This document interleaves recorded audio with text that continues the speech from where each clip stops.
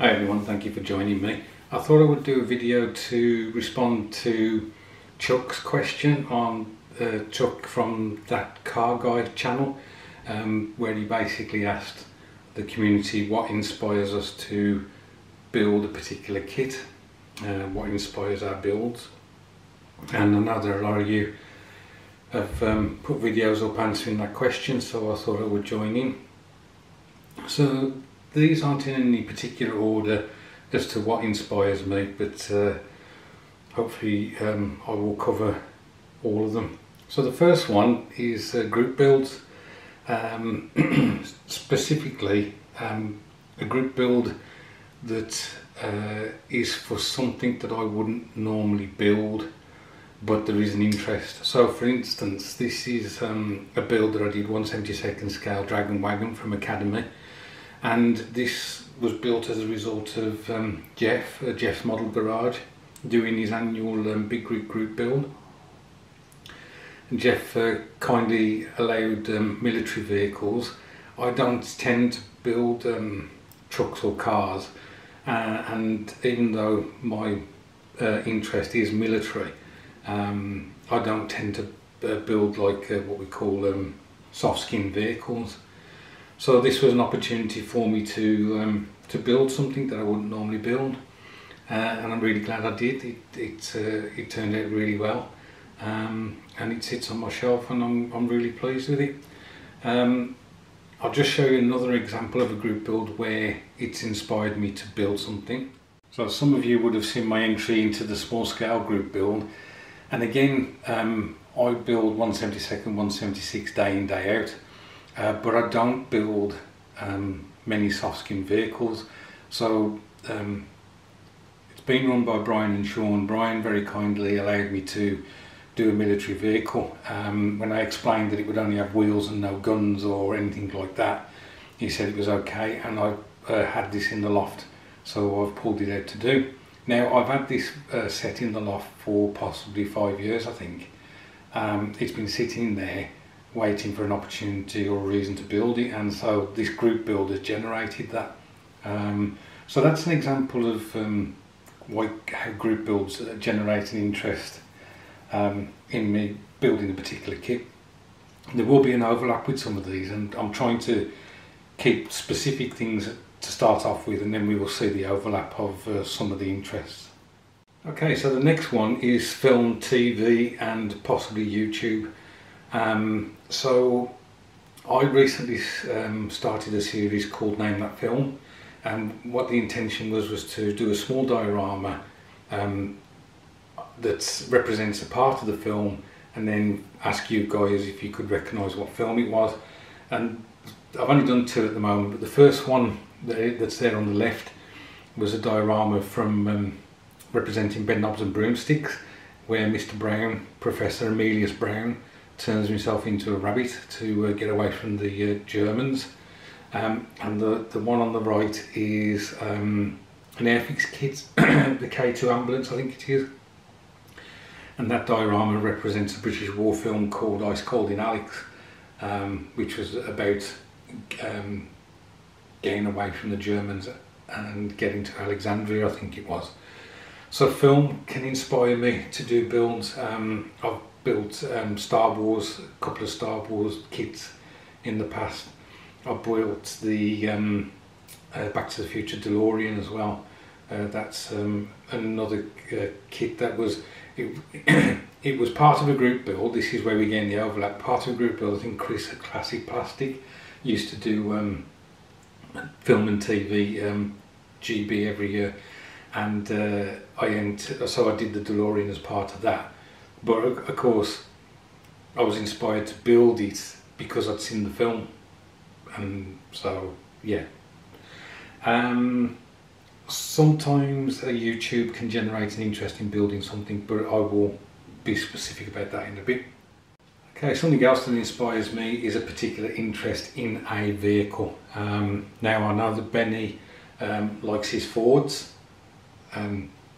I've tried to say that in a straight face because I'm going to get absolutely hammered for saying that, and I know that Fred likes his Mopar, and so I like the Churchill tank, and so I will build these kits quite readily because I'm happy to have another one on my shelf. I've only got 4 at the moment. I did have 6 at one stage, but 2 of them are no longer with me. But I will endeavour to get more Churchills at this scale. This is 176 1/72. This particular tank from Italeri is 1/72. These are all 176. These are 2 Hasegawa Churchills, and this is the Airfix Churchill. So there's a particular vehicle that inspires me to build models of it. So there's that. Oh, the other model that inspires me to build it would be the Airfix P51D, either the Korean War one or the World War II, because I think that's just a beautiful kit. Really like that. I've built about 15 of those over the years, with different nose arts representing different pilots. So there's that. So another thing that inspires me is, believe it or not, a kit manufacturer. So the kit on the left is a Chaffee 176 scale from Matchbox, and the one on the right is a Cromwell from Airfix 176 scale. And these 2 companies, Airfix and Matchbox, I just love their kits, and so I will happily build their kits. There is another overlap coming in on this one, but I'll leave it at that for the moment. So I will reach for a Matchbox kit because I enjoy building Matchbox. I'll give you an example of that. I was building a Swordfish kit. It was actually the Airfix one. It was the recent Airfix Swordfish, and it was doing my fruit. I just couldn't get it to close up, the fuselage to close up, because of the cage inside. So I actually binned that, got off eBay a Matchbox Swordfish, and I built the Matchbox Swordfish because I knew that it would be just a lot of fun, and it would go together, and it did. So that's what I'm trying to say there. There is, sometimes the manufacturer will inspire me to build. Okay, one of the big subjects that inspires me to build is obviously history. I know that Benny's covered that as well, and I'm sure there's a lot of guys on their videos will say the same thing. So I love military history, going back to Roman Greek times all the way to, I would have to say, possibly the Vietnam War. Beyond that, I'm not particularly interested. So there's 2 things, actually 3 things that I want to say about history.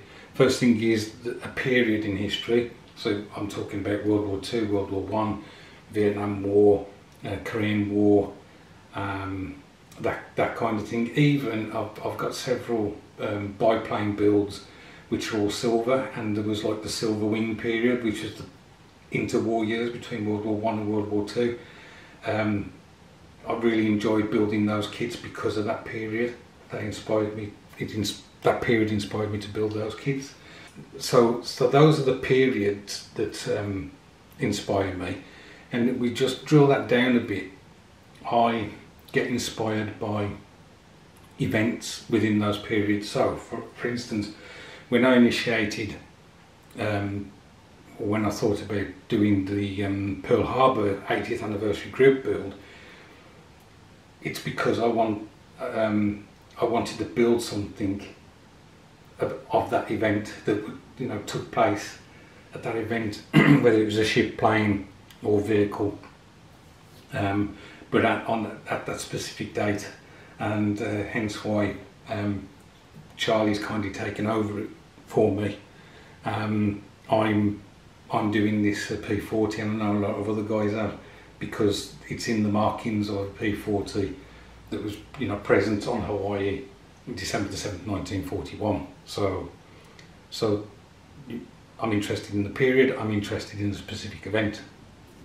One final thing about history is personal history. I know that a lot of you car guys will build cars that your dad's had, or your uncle's had, or your mum, or whatever.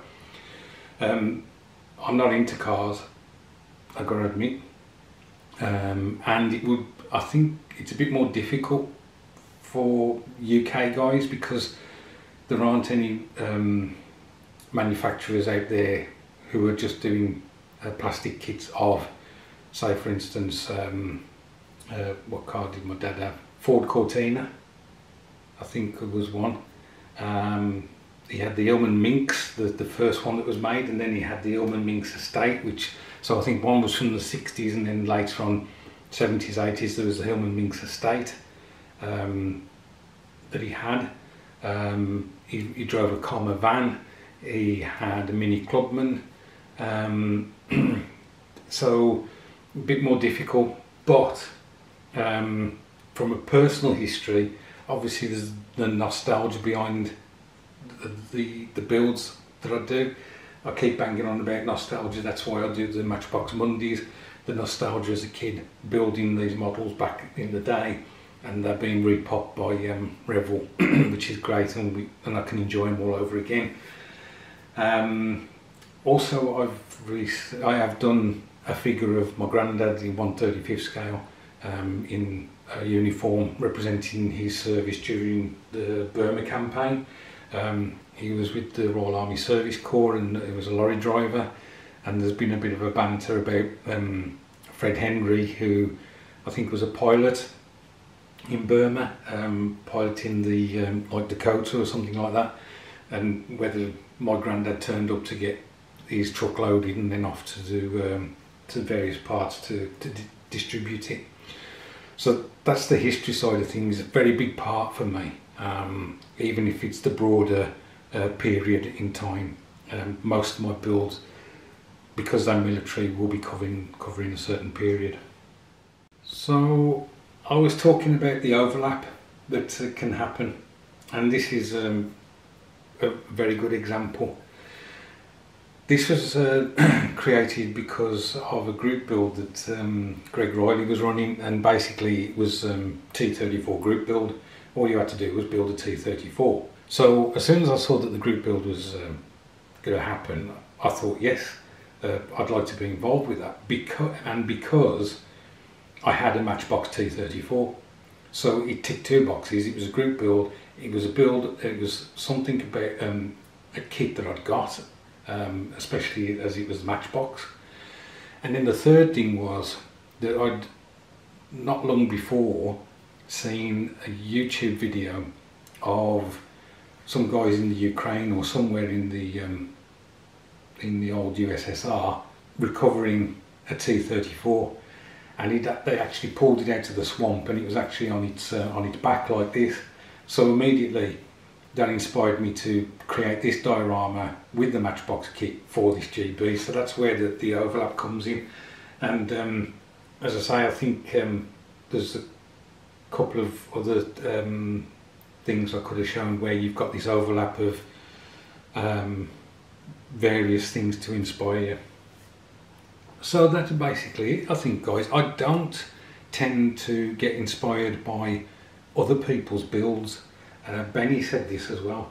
Don't get me wrong, I appreciate and the builds that they've done. It's a cracking build, it looks wonderful, but it doesn't very often inspire me to go out and build a similar thing. There isn't much. Again, I've watched Benny's video, so I'll keep referring to him. He mentioned that it's all around, the inspiration is all around. For me, that's not strictly true. Yes, obviously watching TV and reading history, but because I'm not a car builder, I feel, I could be wrong, there isn't going to be something that's suddenly going to jump out at me whilst walking around the street. If I see Trans Am or something driving down the road, I'll say that's a gorgeous looking car, but it won't inspire me to build it because it's just not my thing. So I think for car builders, absolutely, I can agree with that, but not so much myself. Anyway, time's ticking. I hope that was interesting to some of you. thanks ever so much for watching. Really enjoying watching your videos. I'm getting back into it. As you can see, the P40's come on a bit, so hopefully I'll be getting back into the swing of making models. Look after yourselves. I've got 2 of my family with COVID at the moment. There's no drama. We're double vaccinated and we've got the booster as well, so it's just, my wife's got like a flu and my son's gone down with it today, and so we'll see where he takes him. And as I've got no worries about either of them, it's all fine, you know, we're good. How I'm managing to avoid it, I don't know, because I'm like a sponge with these things. I usually pick them up as soon as they arrive. So anyway, look after yourselves and I'll catch up with you soon.